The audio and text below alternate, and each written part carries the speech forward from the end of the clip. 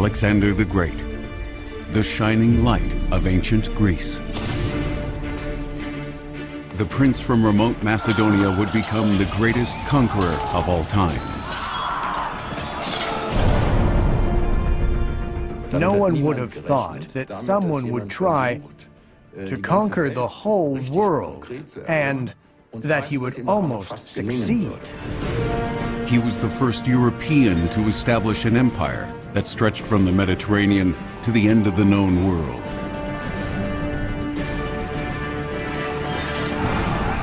Fame on the battlefield was dearer to him than his own life. He turned his war into a holy mission. He entered the stage as a liberator, and he dreamed of an empire where the peoples lived together in peace, with him being at the top. Only very few people had as much influence on history as Alexander the Great.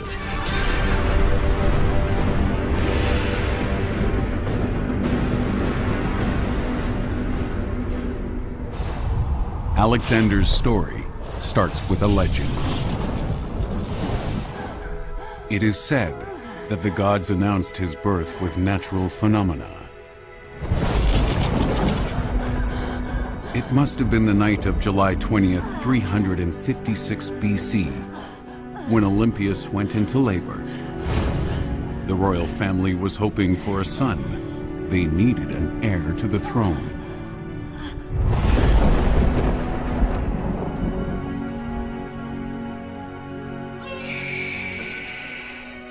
Alexander was only the second born, but it was clear from the start that Olympia's son was destined to lead Macedonia into a bright future. Alexander, live up to your purpose. In the 4th century BC, Greece was undergoing radical change. While some still believed in myth and divine providence, others were already seeking scientific reasoning.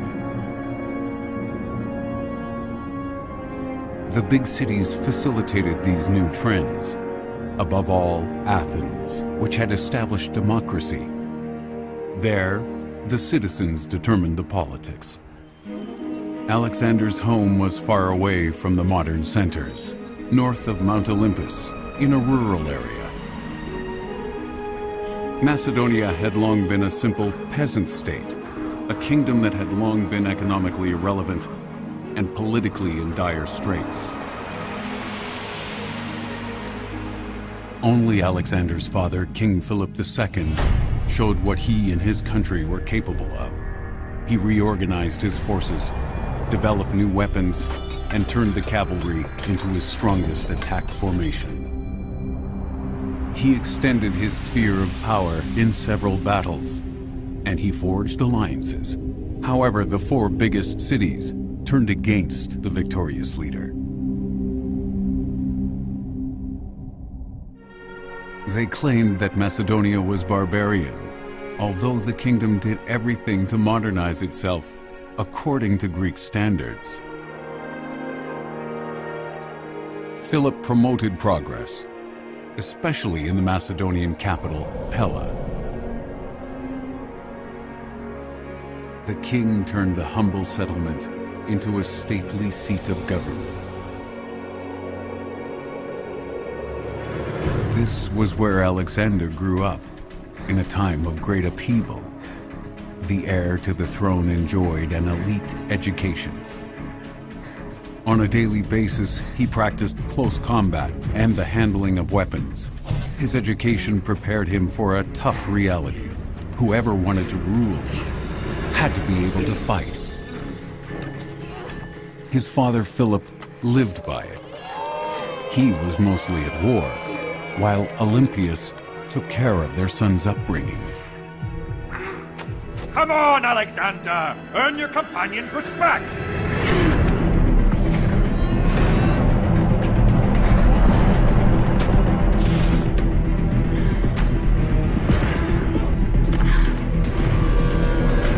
You can't even defend yourself. Come here. Leave me alone! What's going on, son? I'm sorry, Father. I have... Never show your weakness. You have to be the best, always. Stop it. He's still a child. That's not your business. Macedonia needs warriors. And what do I get? My first son is a moron, and the second one a loser. You ridicule me. Alexander, show him what you have learned.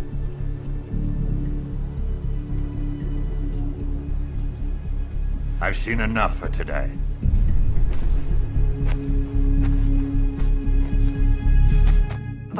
To understand the relationship between Philip and Alexander, it is important to take into account that although Philip was married to 7 women, he only had 2 sons from these marriages.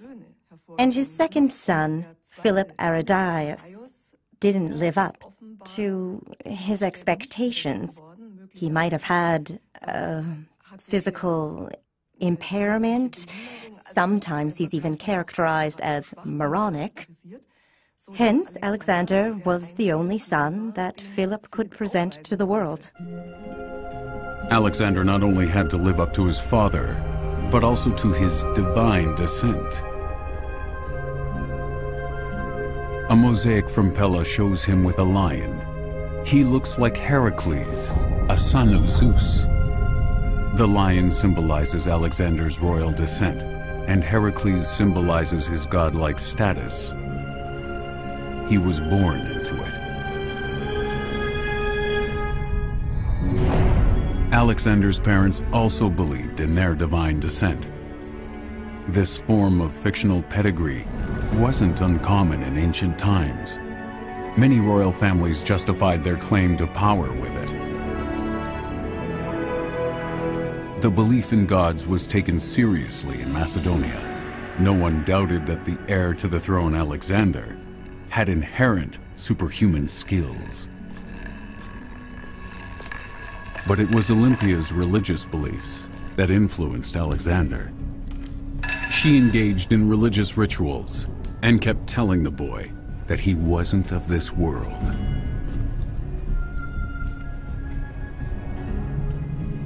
Come to me, my darling. Don't listen to your father. His heart is made of stone. I do as he wishes. Why is he always disappointed in me? Come on.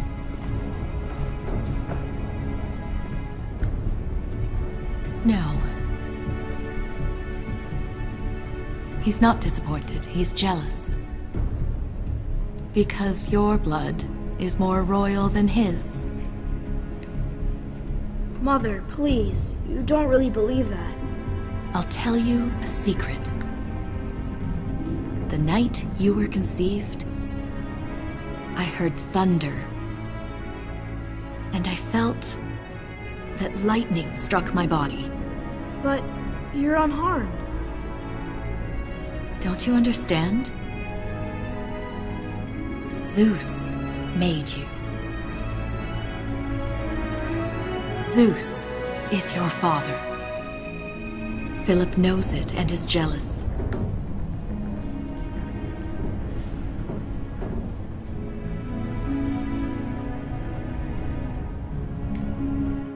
That Zeus was Alexander's father is another spectacular story.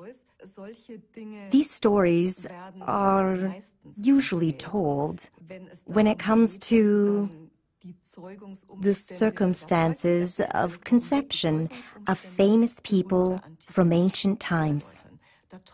Their mothers suddenly have spectacular dreams.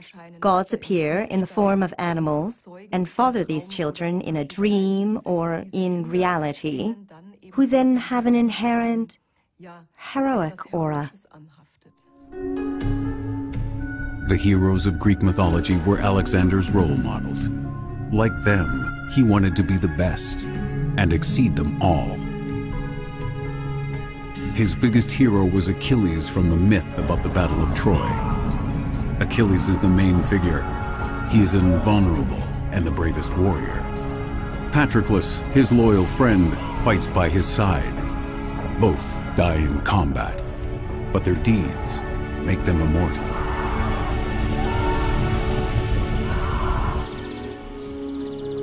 Aristotle, one of Greece's biggest thinkers, has a transcript of the story made for Alexander. The king's son was only 13 when Aristotle agreed to educate the prince in Pella. He taught Alexander everything about Greek culture, drama, geography, sciences, as well as literature and philosophy. But most importantly, he studied Homer's Iliad. The story was compulsory reading. Every Greek knew it. Can you remember what Achilles' father told his son? He should always be the best, and outdo everyone. My father could have said this. Your father might be wiser than many think. Did Achilles manage? Achilles' ambition is unlike normal people's ambition. He was driven by holy wrath. Because he took revenge for Patroclus and had his murderer dragged through the mud for days? That's right. But he also showed benevolence in having him buried in dignity. Achilles had a choice between a long life that would sink into oblivion or a short life and eternal glory. I will never achieve that. Why not? My father won't leave anything to me. Before I can prove myself, he'll have conquered all of Greece. Come here, I'll show you something. Come on.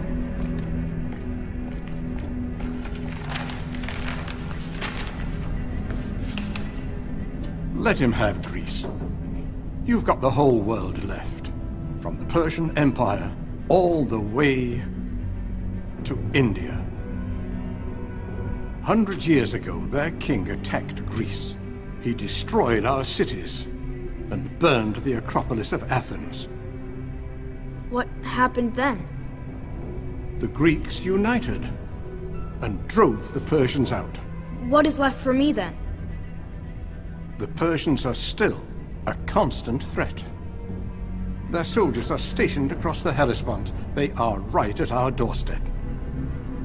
Even Achilles' grave is in the hands of these barbarians. Do you want eternal glory? Unite the Greeks and lead them against the Persians. That would indeed be a heroic act. Aristotle was a polymath who knew his way around all topics. He was the son of a doctor. He taught Alexander medicine, science, and, of course, Homer. Alexander was hungry for knowledge. His education was important in his later life as an explorer and admirer of Homer.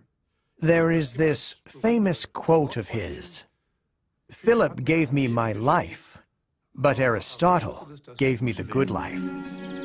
Aristotle's school was located in a remote nymph sanctuary, an ideal place to devote oneself to the search for wisdom and insight.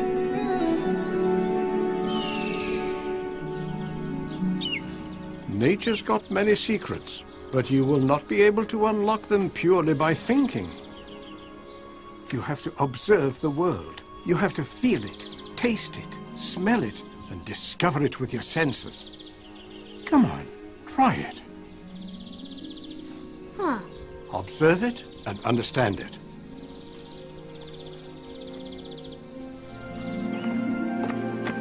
Look, there's a feather.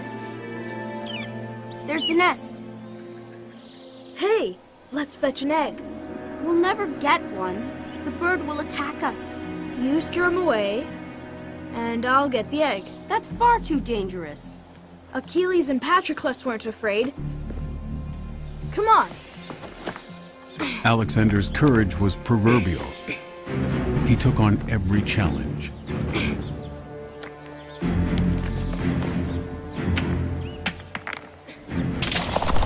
And he had Hephaestion, his friend. He was always by his side.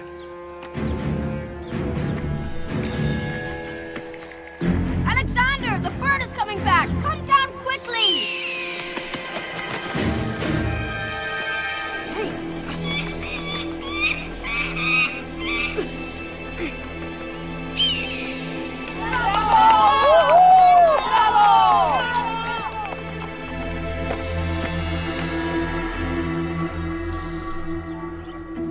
There is a fine line between courage and foolishness. Every venture has to be considered. Only then will it be rewarded. Remember that. The egg proves that I wasn't foolish, but courageous. Your words are wiser than your actions, Alexander.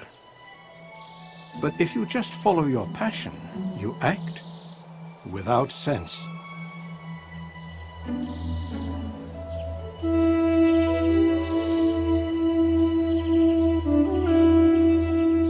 That's the end of the lesson. After 3 years, Alexander was ready for being a sovereign. Most of his preparation came from Aristotle. They didn't always agree, but the scholar remained one of his closest advisors. The best-known legend from Alexander's childhood is the taming of Bucephalus. What's your father doing here? He's looking for horses for the royal guards. I can't wait for us to fight by the king's side. Maybe, but I don't think my father wants to have me by his side. What have you got today? A horse befitting only a king. This is Bucephalus, my best horse. But Bucephalus means ox head. Some think it's because of his branding. Others think it's because he is stubborn, like an ox. A proud horse. What does it cost? 13 talents. That's a high price. Let me have a look at him. According to the sources, many tried, but nobody could ride the stallion.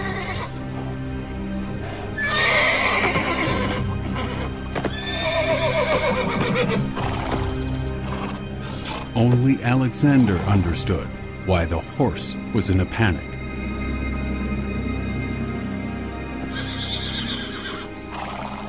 I know why Bucephalus is nervous. Why? Wait! I've got enough wild mares. I don't need a stubborn stallion. Father! I can ride him. Don't be too sure. If a grown man can't do it, why should you? Let me try it, please. If I can't tame him, I'll pay you back. Okay, I'm offering 6 talents. I don't want my son to be heavily indebted so young. Don't be afraid. You're afraid of your own shadow, right? Turn around. Calm down.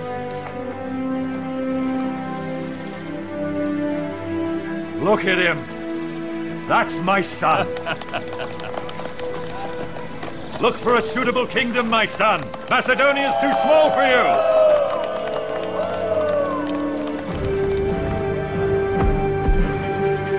With this story, Alexander's conquests became providential, and his horse became the most famous animal of ancient times. The connection between the stallion and the prince was unique. No one but him was ever able to ride Bucephalus, they say. These stories are an attempt to explain something very special. They are told so that we can understand a special historical event or an outstanding historical figure. There is this young boy who seems to be a horse whisperer. He tames the horse using psychology so that the horse obeys on its own accord. This story essentially describes Alexander the Great's captivating charisma. However, Alexander's childhood ended abruptly when he was 16. The crown prince had to face a big task. King Philip's aggressive expansionism resulted in a new conflict. Bloody clashes were imminent. Philip went to war. In his absence, Alexander was supposed to rule the empire. I entrust my empire to your care. From now on, you are my co-regent.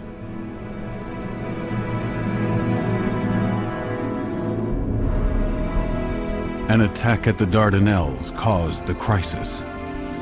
Philip captured a shipload of grain that was meant to go to Athens.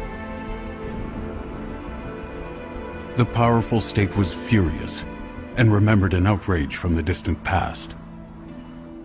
When the Persians burned the temple of the city 150 years earlier, the Macedonians were allies of the Persians.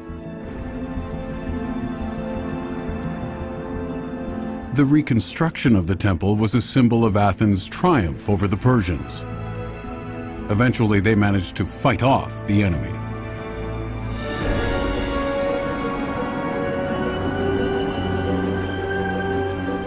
At peak times, 80,000 people lived at the foot of the entrenched upper city.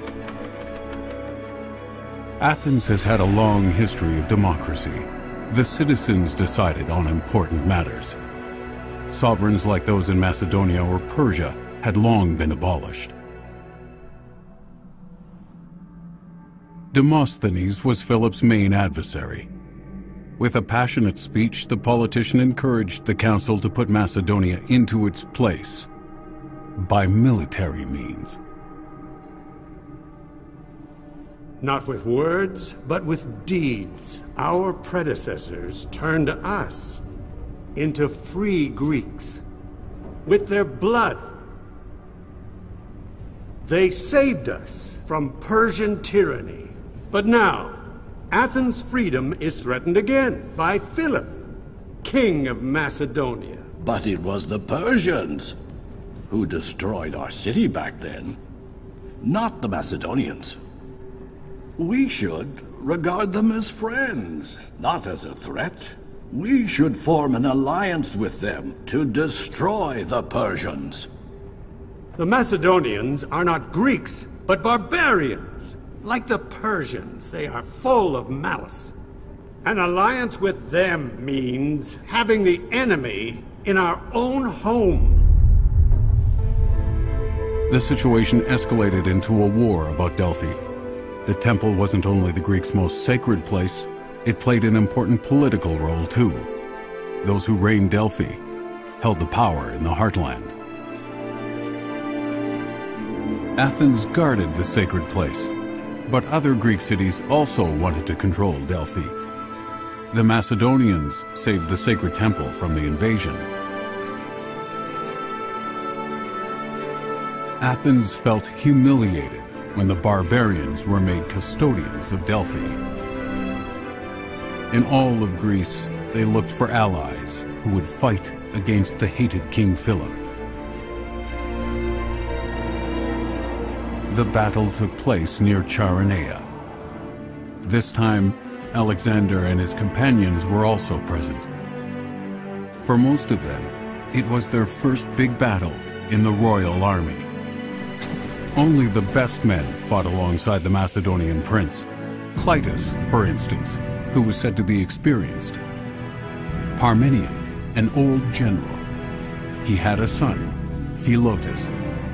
He and Ptolemy were Alexander's childhood friends, just like his closest confidant, Hephaestion. The Macedonians knew that the victors at the Battle of Chaeronea in 338 BC would decide the future of the Aegean world. With 34,000 soldiers each, both armies were equally strong. Alexander led the cavalry. It was to be decisive. It was about glory and honor, life and death, all or nothing. Didn't you say your father wouldn't leave any glory to us? I was mistaken. Get ready! At my command! Alexander and his men faced a fierce challenge. The cavalry was supposed to lead the attack. Just like Achilles and Patroclus. Under Alexander's command, the cavalry defeated the Thebes, the dreaded elite troop.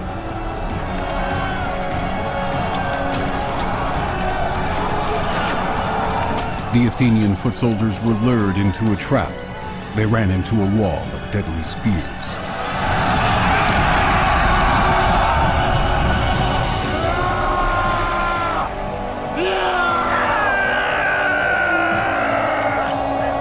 The battle was won.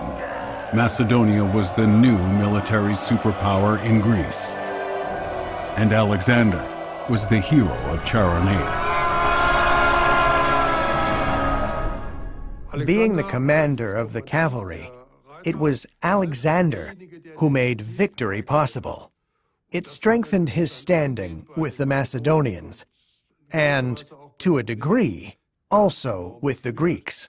It made him credible as a future king. After the battle, Philip summoned all the city's delegates to Corinth. Sparta refused, but they still formed an alliance that forbade the Greeks to fight each other. Macedonia suggested attacking Persia together. Philip visited the Oracle of Delphi on his way back. The sovereign wants to know his chances against this mighty opponent. The royal inquiry to the god Apollo cost him a golden laurel wreath. The oracle spoke through a priestess.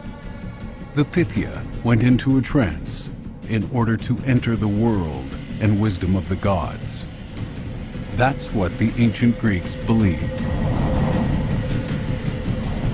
Poor people would only get a short answer, yes or no. Rich men like Philip got exclusive prophecies. She says the bull is limited. He will come to an end for the one who makes a sacrifice. She talks about a sacrificial bull, a sign of the king's death. But which king is she referring to? The Persian king? Or Philip? As always, Pythia's prophecies were cryptic. The priests decided upon their interpretation. They held the true power in Delphi. You wanted to know whether you defeat the Persians. The oracle said, the king will die. Philip is in no doubt. The signs point to a victory. What's the matter? We'll fight the Persians. No, not us. Father has decided. Parmenion will go as an advance guard. Without us. What? Without us? Has he forgotten who won the Battle of Chaeronea? I think he fears that I'm better than him. You should worry less about Philip. And more about his new wife. He's always had many women. Why would this one be different? Don't be stupid. Your father will let you down. Mother, please. His new bride is dearer to him than I could ever be. Not because of her beauty, but because she is a true Macedonian. If she gives the king a son, he will ascend the throne. On toes! Let us drink to the royal couple. Their health. May they provide us with a crown prince of pure Macedonian blood. See? What do you mean, huh? Alexander! He is drunk. Don't bother. I am the heir to the throne. Apologize, Alexander. Mathalos is my guest. I apologize. If you pay me the necessary respect. I'm still the king.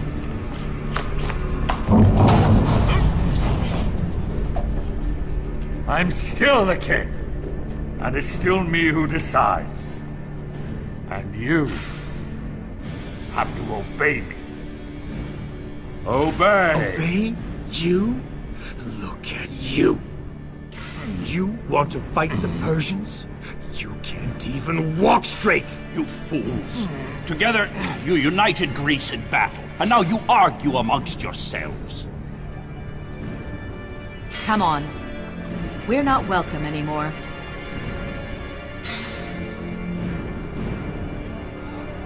Just leave. I don't want to ever see you again.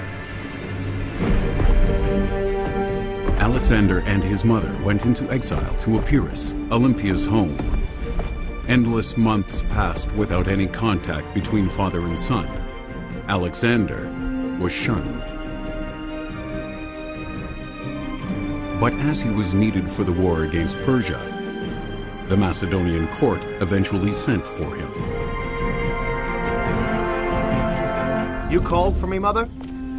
Alexander. My old friend. Demaratus was sent by your father, who wants to reconcile with you. Did he say so? You know him. An apology is even harder for him than praise.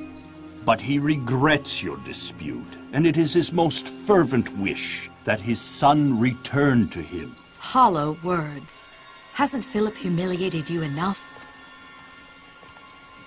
Instead of kneeling before him, you should take what is rightfully yours, with a sword in your hand. But he's my father. Zeus is your father. Please leave us alone. Mother.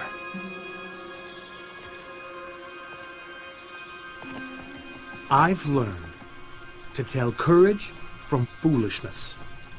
The Macedonian nobility is on his side. Then earn their support.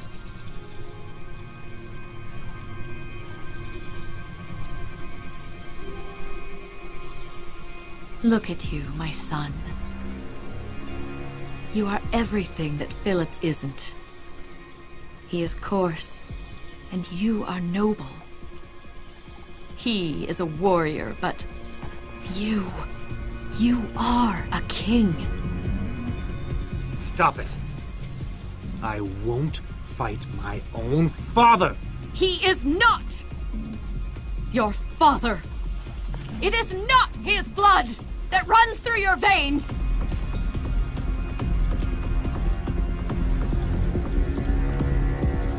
We don't owe him anything. Olympias and Alexander have got common interests. Olympias can only influence the situation via her son. Her life could possibly depend on her son staying in power. Almost another year passed without further events. It was a wedding between the Macedonian royal dynasty and Olympia's family that marked a turning point. The dispute caused a stir in Pella. Upon Philip's invitation, Alexander finally returned. The men demonstrated their unity in the best interests of their kingdom. King Philip didn't suspect an assassin among his guests. Behold, father and son reunited. Father and son were reunited, but not everyone seemed to approve of the reconciliation.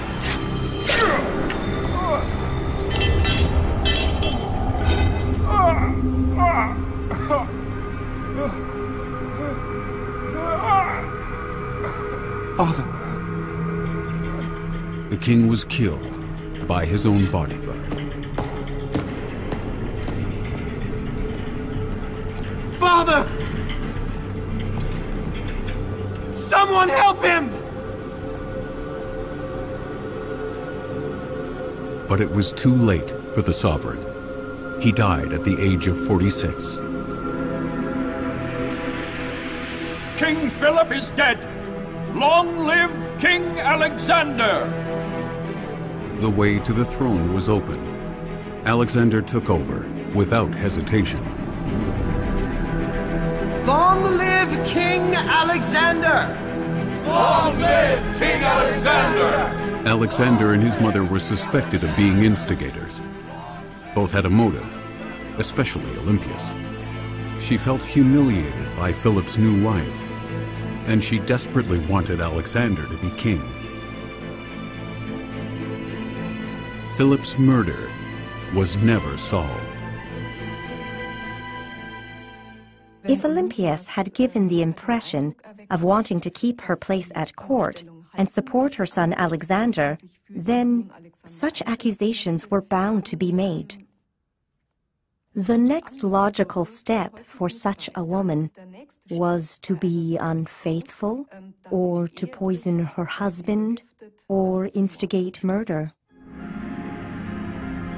Alexander buried his father in Vergina, according to Macedonian customs.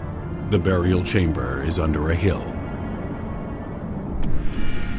Whether it really is King Philip's tomb is unclear to this day. The precious grave furnishings do suggest it.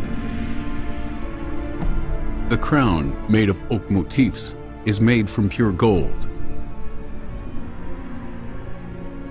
The larnax is also made of gold. The lid is decorated with the Vergina sun. The 16-rayed solar symbol is the emblem of Alexander's father, Philip.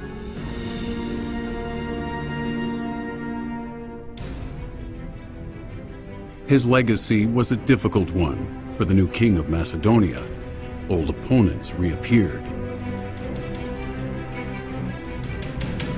Like his father, Alexander had to assert his sovereignty, if necessary, by force. Alexander began from zero. The Athenians used the change in power to question Macedonia's leading role. Again, Demosthenes was the spokesman. The gods have heard our prayers. They punished that tyrant Philip with his death. We have to act now. It's time to rebel against Alexander and take vengeance for Charonea.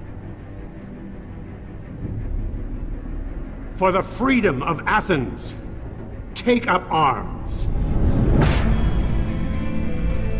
The tribes in the north rebelled first, followed by the big city-states led by Athens and Thebes. No one wanted to miss out in the struggle for power, but the battle still had to be fought. Alexander quickly moved from the battlefields in the north to Thebes, but he tried to be diplomatic first.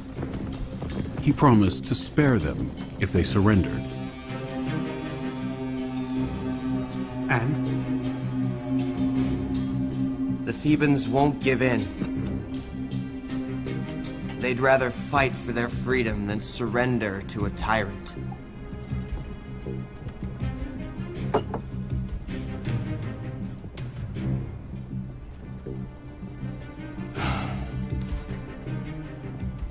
Some even believe you were killed in battle. Then a dead man will teach them fear.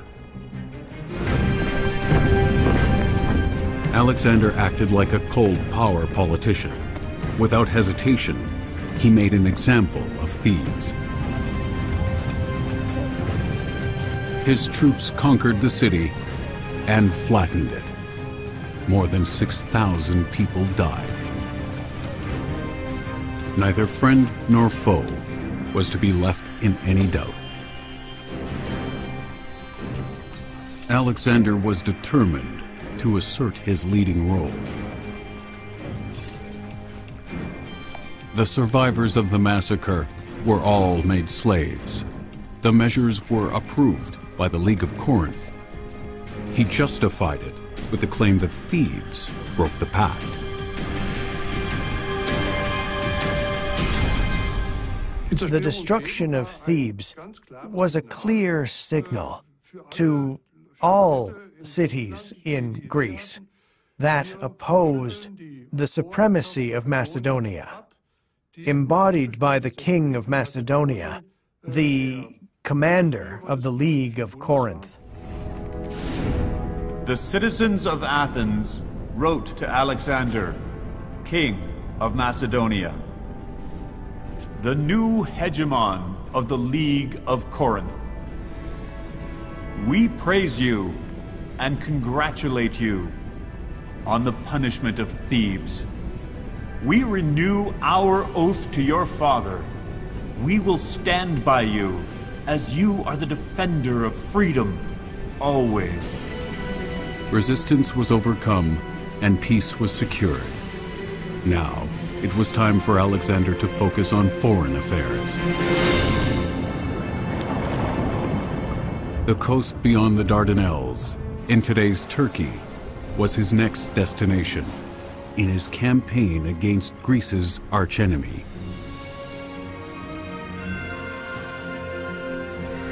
Alexander prepared for battle against the King of Kings, the sovereign of the Persian Empire. The most powerful empire in the world at the time reached across 3 continents and featured insurmountable mountain ranges. It touched the Indian borders.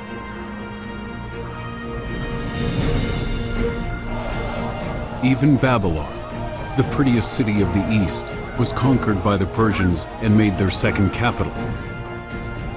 Their army was 300,000 men strong and caused fear and terror everywhere. King Darius was a mighty, powerful enemy.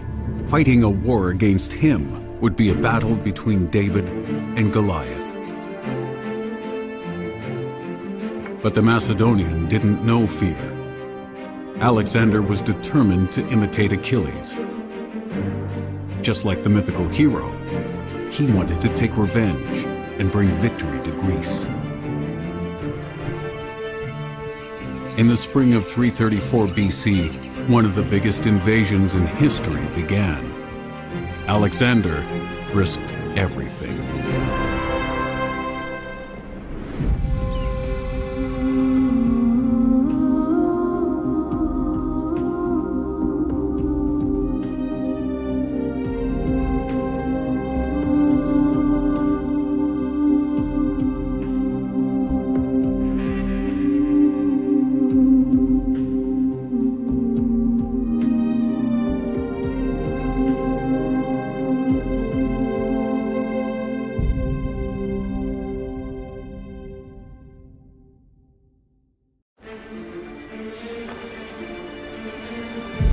Alexander the Great, the shining light of ancient Greece. The prince from remote Macedonia would become the greatest conqueror of all times. No one would have thought that someone would try to conquer the whole world and that he would almost succeed. At the age of 16, his father made him co-regent. These were troubled times. An assassination made him king, and his allies made Alexander the most powerful man in Greece. His campaign against King Darius of Persia resembled the battle between David and Goliath. But like Achilles, his hero from the legend, Alexander was determined to bring victory to the Greeks. Only very few people had as much influence on history as Alexander the Great.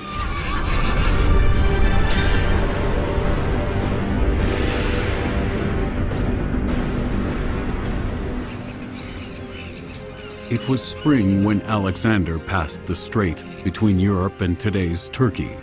together with 37,000 soldiers from all over Greece. The Macedonian had a clear mission. He and his men were to free the Greek colonies from the Persians. First, Alexander went to Troy. At Achilles' grave, he had his weapons blessed, and he brought a sacrifice.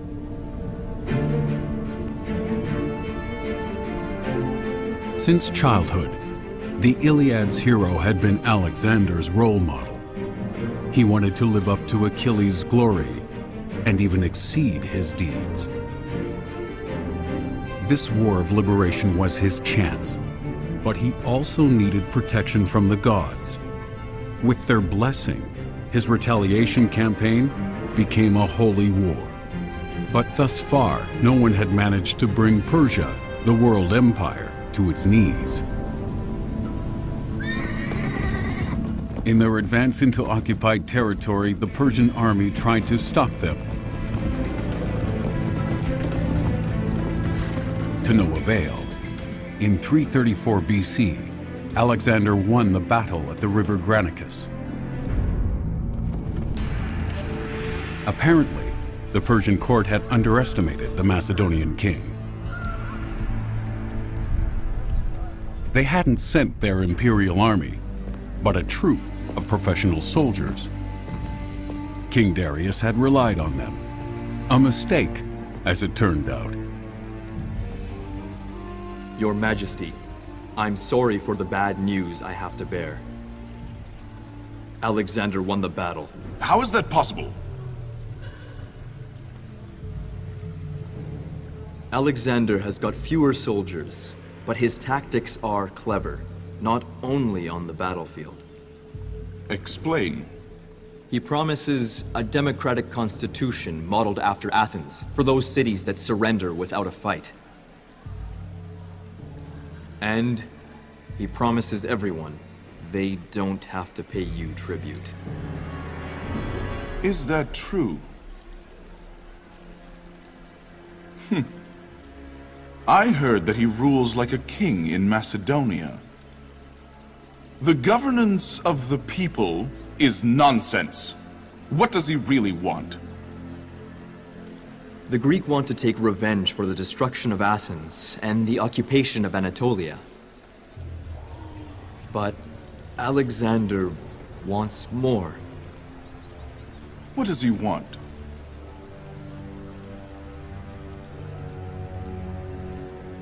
Power. He wants my throne. That's right. The defense of your country shouldn't be left to vassals. Who could lead our army better than you? He will regret that he ever left his mother's lap.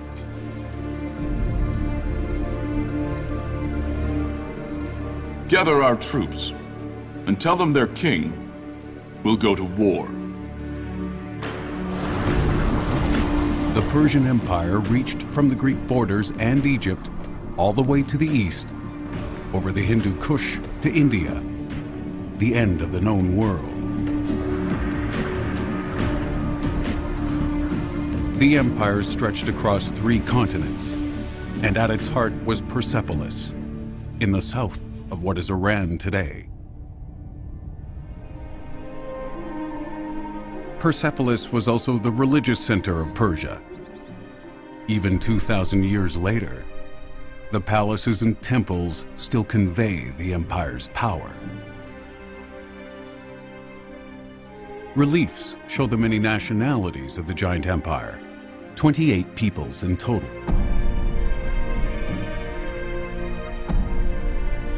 Among them, Syrians, Egyptians, Babylonians, Greeks, Indians, and Arabs.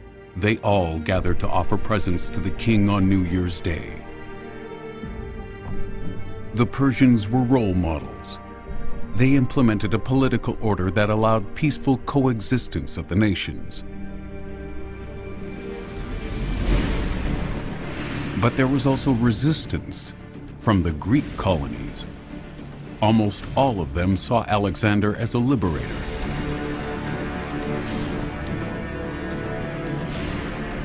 The Macedonian conquered the big coastal cities within a few months, and he had large parts of Turkey under his control when he chose Gordian to be his winter quarters. In the temple, he discovered Phrygian King Gordius's famous cart. And this is supposed to be a card for a king. It belonged to Gordius, king of Phrygia. When the Phrygians looked for a king, the oracle told them to choose the first man they saw on a cart. And by chance that was Gordius. Is that how quickly you can become king here? Yes, but that's not the whole story. Do you see this knot? What about it? It says, whoever can untie this knot will reign the Persian Empire.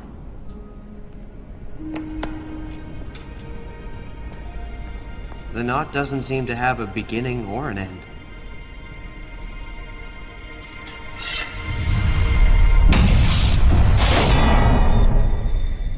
The story of the Gordian knot is just a legend, and it was clever propaganda.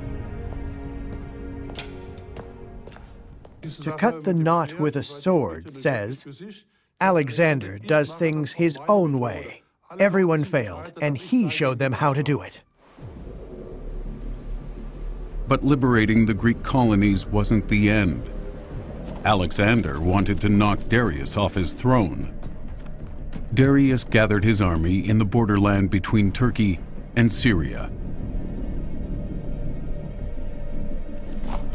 Alexander also moved his troops, but the two armies passed each other without noticing. Suddenly, the Persians were behind them and blocked the exit route. The land battle took place at Issus. The Macedonian king against Darius, the most powerful man in the world, and against more than 70,000 warriors.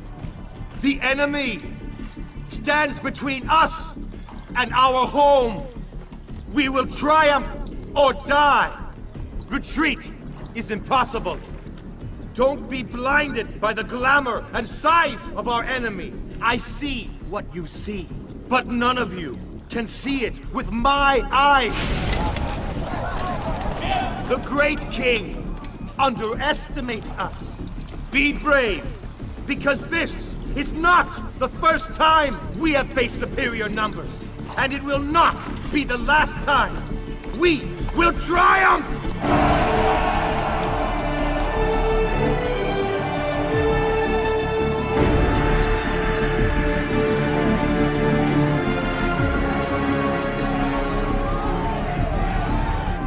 King Darius believed it would be an easy victory. He relied on the superior numbers of his army. The Macedonian leader was brave and relied on his cavalry.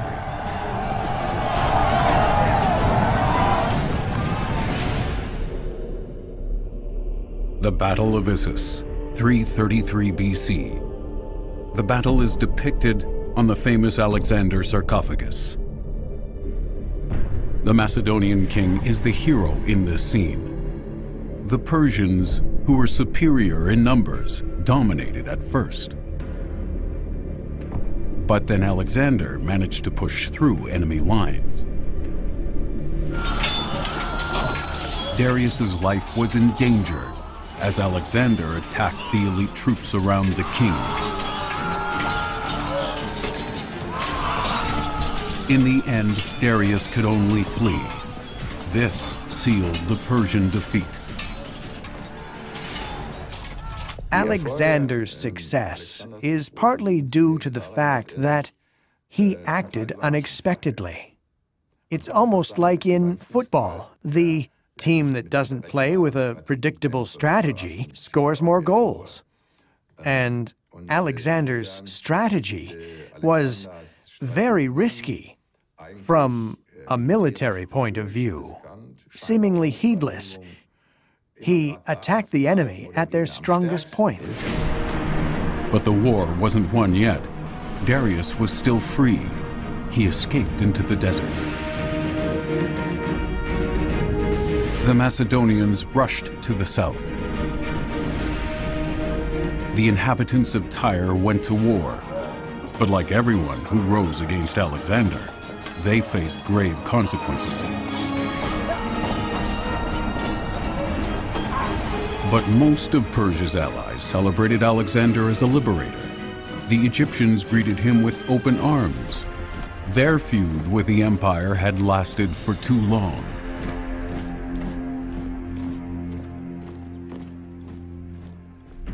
Like all Greeks, Alexander admired high culture.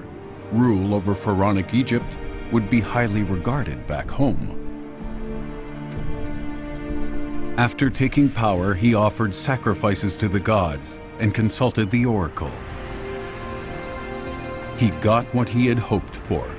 Alexander was made a godlike pharaoh. His portrait was even carved into stone, as an acknowledgement that he was the rightful son of the highest god, Amun-Re. Shortly after, the new pharaoh set a sign. He founded Alexandria, modeled on Greek cities. It was a symbol of his passion for establishing his own culture in the conquered territories. All in all, Alexander founded at least 10 cities with his name. But the metropolis by the Mediterranean was the most important one. The fact that Alexander founded cities has special meaning because it shows that he didn't only want to conquer territories, but he wanted to establish lasting sovereignty. We can see that very clearly with the foundation of Alexandria, he had the vast resources in mind that Egypt and the Middle East offered. Economic resources. He planned a big seaport that would connect Egypt with the Mediterranean like a hub. In the spring of 331 BC, the Macedonians moved to the Euphrates in today's Iraq. Alexander couldn't be stopped in his advance. He didn't want to agree on a peace pact with the Persians. Alexander's army crossed the Euphrates. So, he didn't take my offer. How many soldiers does he have? We estimate about 40,000. 40,000. We are by far superior in numbers. We've got more than twice as many.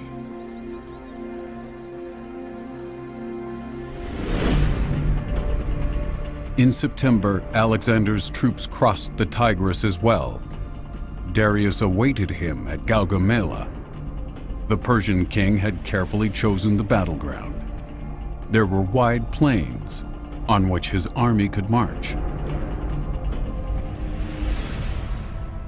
The Persian army exceeded anything Alexander had ever seen. They were over 100,000 men. Why didn't you make peace with Darius? What did he offer you? All territories west of Euphrates and 10,000 talents. No more than we had already taken ourselves. It's easy to offer something you don't own. I would have taken him up on his offer, instead of risking everything now. If I'd been you, Parmenion, I might have done so. But there are no two suns in the sky. And there can't be two kings ruling Persia. And I thought we took revenge for their attacks on Greece. But it is not about that anymore. You want to surpass your late father. You want to surpass everyone. And even if... So far, we've only liberated territories the Persians had conquered. Now we are on their territory, and we will conquer them! Let's surprise them and start the attack tonight. That would be cowardly. I don't want to steal the victory. I want to fight honorably. Eye for an eye at dawn. You've heard it. Set up camp. We will face a challenge. Darius's super army extended across 5 kilometers. A frontal attack would have been pointless. Alexander started a diversionary maneuver. At first, he moved parallel to the Persian front. Simultaneously, his infantry attacked the center.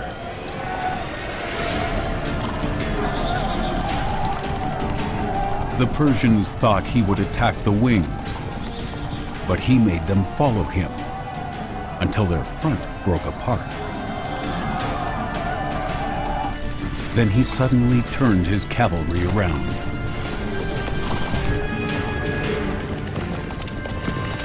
He pressed into the gap in the center in order to attack the Persian king directly.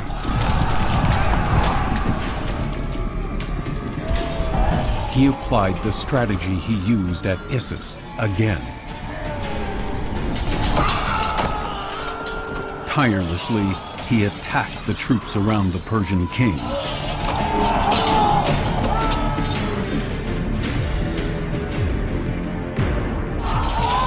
Alexander wanted a final decision in a fight of man against man.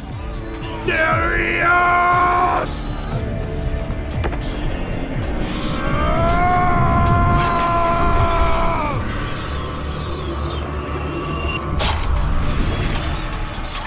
Move!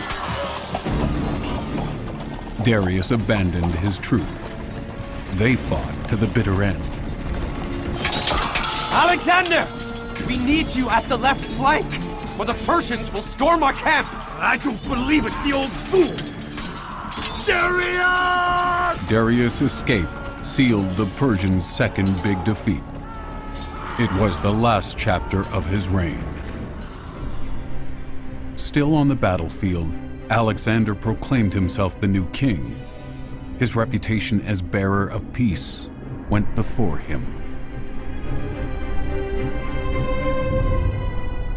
His victory at Gaugamela showed the Persian people that Persian military power wasn't reliable anymore.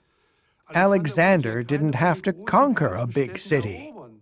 Babylon, Susa, Ecbatana, they all opened their gates. Come in, have our treasures. Alexander entered Babylon as a world ruler.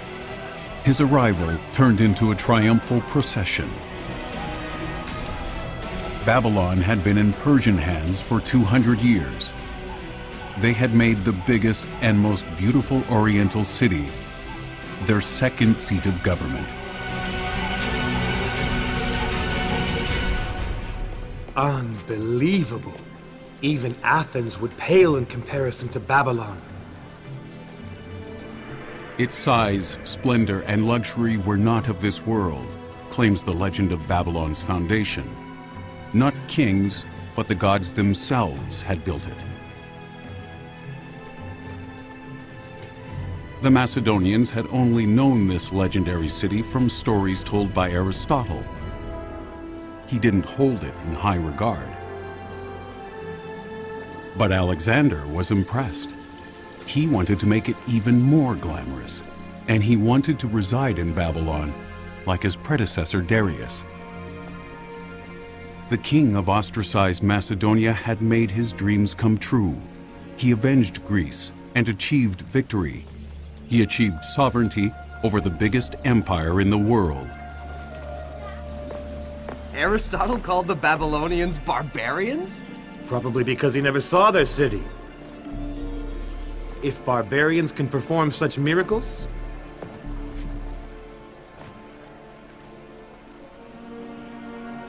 I'm happy to be their king.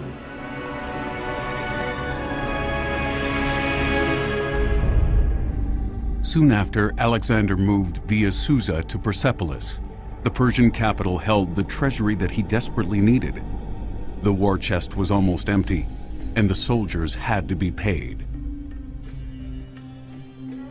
Most of them thought Persepolis would be their last stop.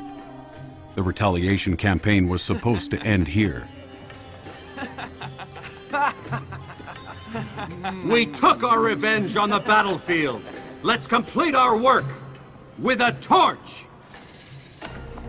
Hoi! Hoi! Hoi! Hoi! Hoi! Hoi! Hoi! Hoi! Hoi! Alexander! What are you doing? You are king of Persia now. Why would you want to burn your own palace down? Maybe he's right. What kind of men are you? We are not allowed to abuse their women? And now we are being denied a bonfire? Is that what your revenge looks like? Let it be. We have completed our mission. We should finally return to Greece. Never! Not before Darius kneels in front of me in the dust! All this is worth nothing as long as he is free!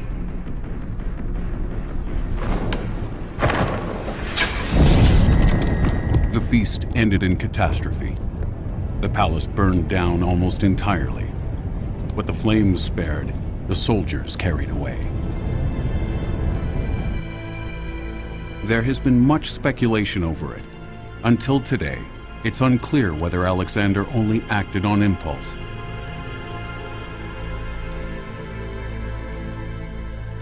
There is one possible reason, often missed in literature. Alexander wanted to make Babylon the capital, not Persepolis. A second center bore the danger of growing opposition. He wanted to make Babylon the center, and that's why he destroyed Persepolis. A little later, the day came. He sent home large parts of his troop. First of all, the soldiers of the Greek allies. He was left with Macedonians and Greek mercenaries. He went looking for Darius with them. But the pursuit of the Persian king took an unexpected turn. We have found them.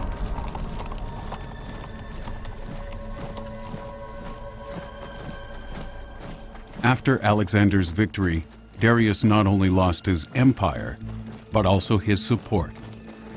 He was betrayed, ambushed, and killed by his own men. He is dead. Now you've got what you wanted. Time to return. A king needs to die at the hands of a king. His assassins question my authority also. They have to be punished. Enough, Alexander. You're the king of Persia. What else do you want? If you and your father had been braver at Gaugamela, I could have killed Darius!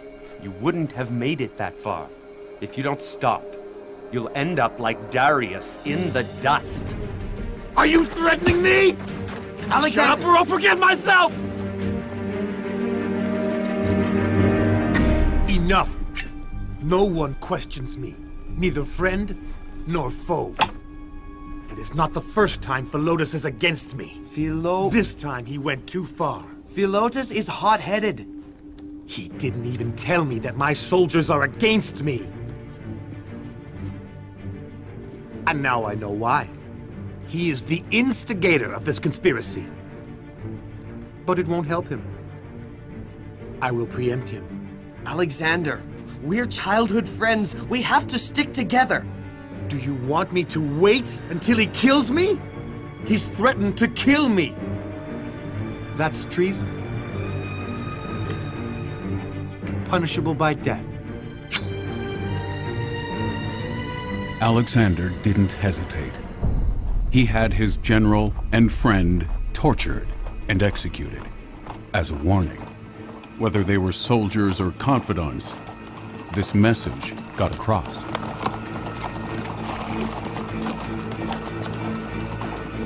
The Macedonian could only stay in power if he was cold and calculating. That's why he ordered a second execution. Then Alexander sent his death squad to Ecbatana to kill his friend's father also. These were the rules of the time. Alexander knew that revenge was paramount in this case. The father would have had to take revenge for his son. And with the possibilities he had in the western part of the empire, it's easy to see what would have happened. Following Alexander's wishes, Darius was buried honorably. He was entombed in the Persian royal burial ground. His murderer, however, had to be executed. When Alexander set off to today's Afghanistan, his army was over 50,000 men strong, among them many tribes from the Persian Empire. The Macedonian needed them to crush the pockets of resistance in the remote areas of his empire. But there was no end to the bloody battles. Time and again, Alexander had to deal with defeat. But then, a young princess fell into the general's hands, and he captured her. It is said that Alexander immediately fell in love with her. Her name was Roxana, Little Star. Alexander officially made her his wife.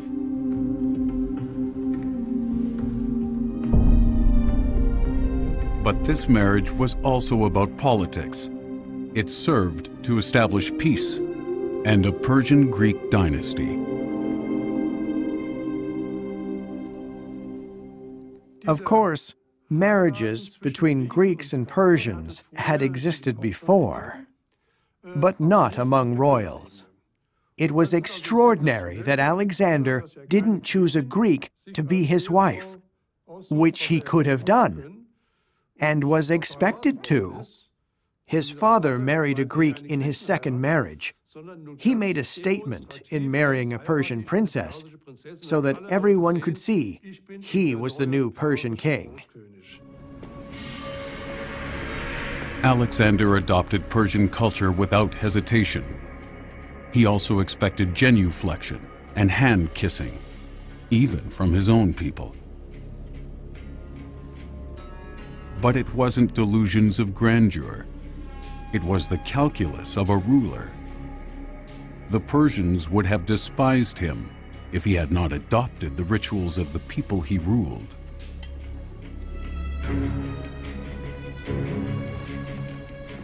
For his friends, however, they were an imposition. They were used to different behavior. Cleitus, who had saved Alexander's life before, refused this gesture of submission. Don't you want to pay respect to me? I do, but I only kneel before the gods. I am of divine descent. My deeds are greater than those of Heracles and Achilles. And even if they were, you are just human, like we all are. We fought side by side and succeeded together. And now you ask us to kneel in front of you. I am the great king. I demand the respect I am entitled to. You treat us like Persian barbarians. You forget who your friends are. I gave you more fame and wealth than you could have dreamt of. Fame! The fame that we've all earned should be only yours now? Quiet. And your gold is not enough to buy back the respect you've lost! Quiet, quiet, quiet! I said be quiet!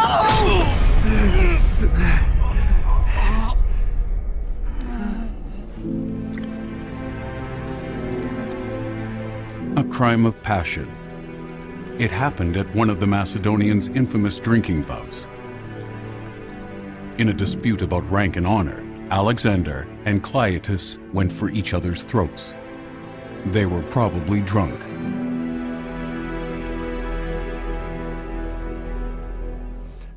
I actually believe that the murder of Cleitus was an emotional act. They were close friends.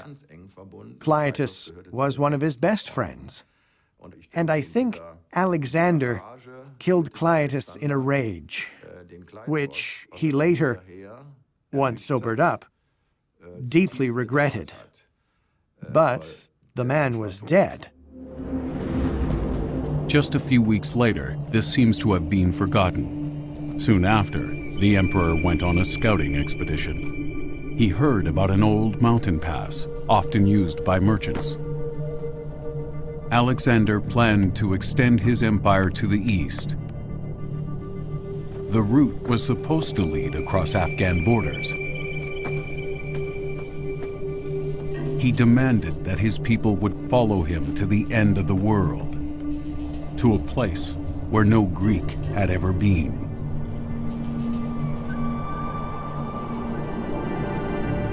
The route followed the Hindu Kush at a height of 1,000 meters.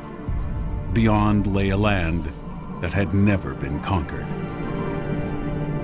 Do you remember what Aristotle once told us about these mountains?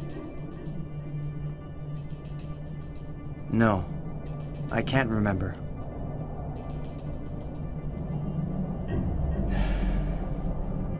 He called them peaks no eagle could pass. And beyond them is the end of the world. No Greek has ever seen it.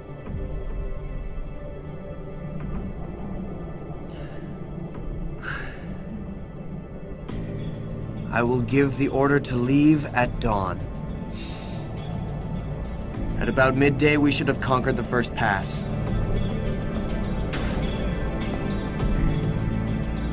After many bloody battles and enormous hardship, Alexander tempted fate again.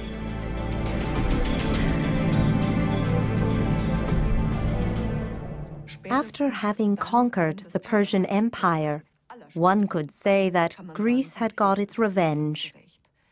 But it is interesting that Alexander didn't stop and return at this point. His contemporaries couldn't understand it. They thought it was pothos, a longing that drove Alexander forward. At that time, the end of the known world was believed to be in India. The exotic country was said to border the world ocean that surrounded the globe. But the Earth is larger than ancient scholars suspected.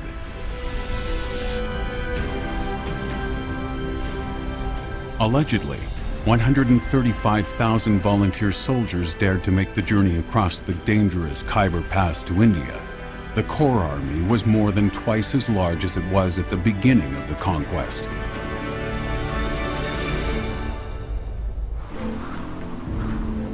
In the spring of 326 BC, they reached the Indus Valley in today's Pakistan. The army fought heat and humidity. The fauna was exotic and full of mosquitoes. The monsoon had turned the soil into impassable marshland. But nature wasn't the only challenge. At the river Hydaspes, the Indian king Poros attacked Alexander with an equally strong army and with war elephants.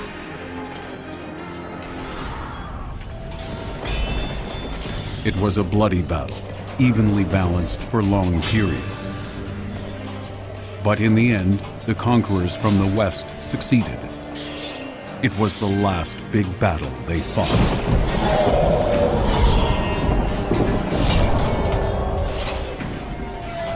Alexander's army was at the end of its forces, and it is said that he faced the greatest loss of his life. Bucephalus, his beloved horse, died from exhaustion. His death allegedly broke Alexander's heart.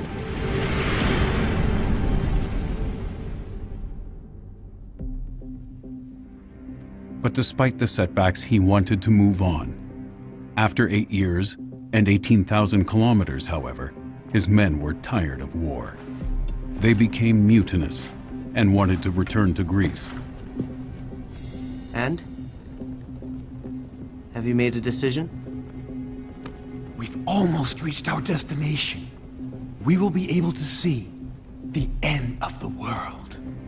It's a heroic act that no one will ever outdo. Our names will be immortal. I understand you, Alexander. And you know I was a loyal companion. But I can only tell you that you won't convince your men to carry on. They will oppose you if you coerce them. They would rather die here, at your hands, than follow you to the end of the world.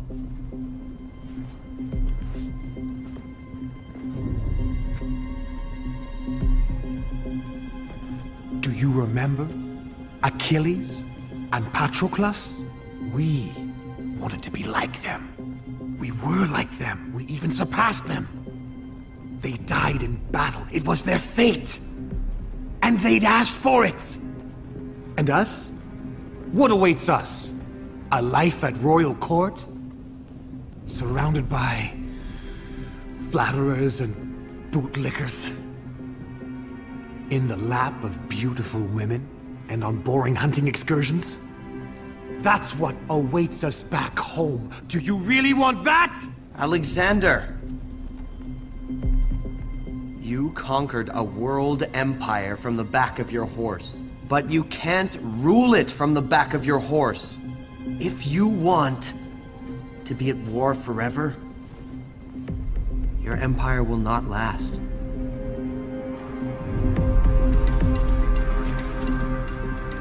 So close to the fulfillment of his dream, Alexander felt let down. But eventually he gave the order to return home. After 70 days of rain, you don't want to walk any further. Alexander then had the ingenious idea of locking himself in his tent. He was sulking and went into a sit-in. But as the people wouldn't give in, he consulted the gods. The gods were consulted by the priests, and the priests knew what they wanted and said, "We're really sorry, but the gods oppose." And Alexander said, "If the gods oppose, I have to return." But he returned on a different route. He sailed with a fleet down the Indus to the Indian Ocean. So he reached the end of the world after all. Then he split his forces. The ships explored the sea route to Persia, and Alexander went overland with his troops.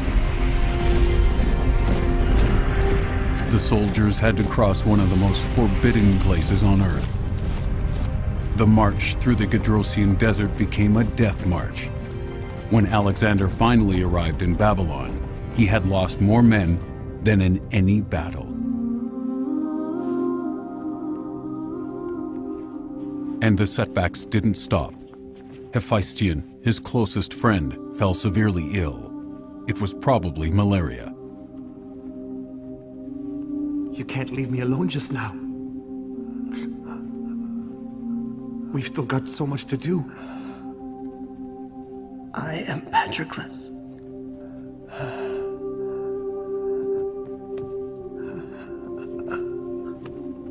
And you are Achilles. I have to die before you, my friend.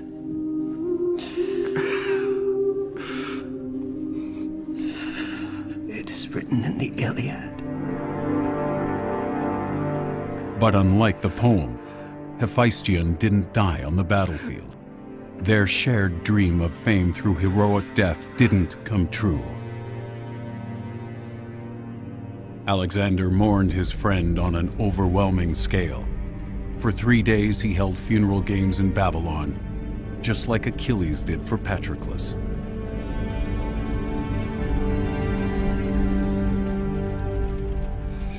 Just a half year later, Alexander also fell ill, during the preparations for a new campaign to Arabia. Some say there was poison involved, but he probably had malaria as well. The emperor was closer to death, than life. The court worried about the future of the empire.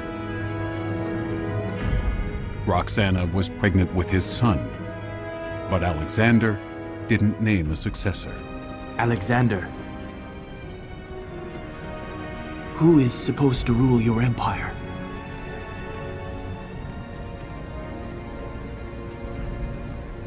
The most powerful one of you. Alexander the Great died on June 10th, 323 BC. In Greece, a bitter fight about his succession started. The empire he founded broke apart within just a few decades. But he spread Greek culture over 3 continents all the way to India. And he was the first European world ruler in history. He was buried in Alexandria, in the city that carried his name. The exact location fell into oblivion. He formed the image of Alexander the heroic conqueror. But the honorary title, the Great, was given to him only by the Romans. Others continued to tell his legend across generations and borders. What remains is the fascination with a man who changed the world.